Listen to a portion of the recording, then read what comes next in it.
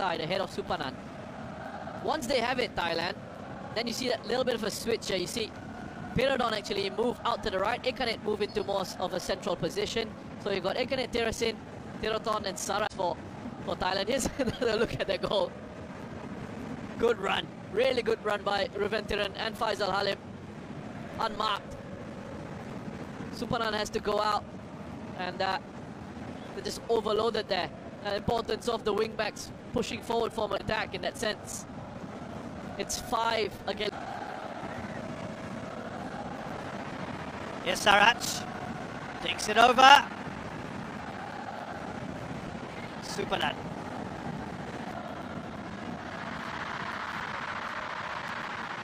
So it's Malaysia coming forward here. Darren Lock goes down. He looks at the referee, expecting some help, but none for. Don't mind that too much. Yeah, Tirasin just still trying to judging his players, his teammates, I would say, not his players, his teammate, wanting him to get the ball forward quickly, win it back, get it forward quickly, attack again.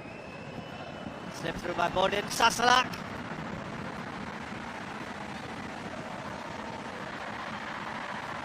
Pala doesn't control. Moment.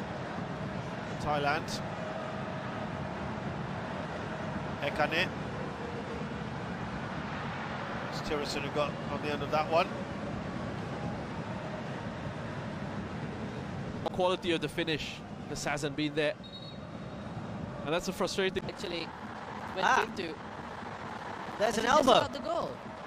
How long has that taken?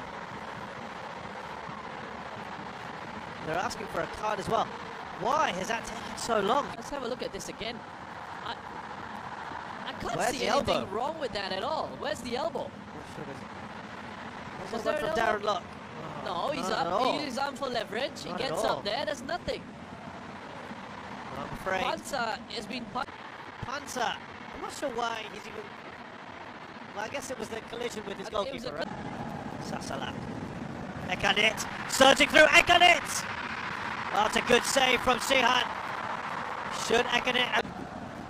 Swung in there by Tiraton. They can't clear their lines. And the new man in, Chanarong. Needed some composure from Chanarong. Need to get his foot over the ball.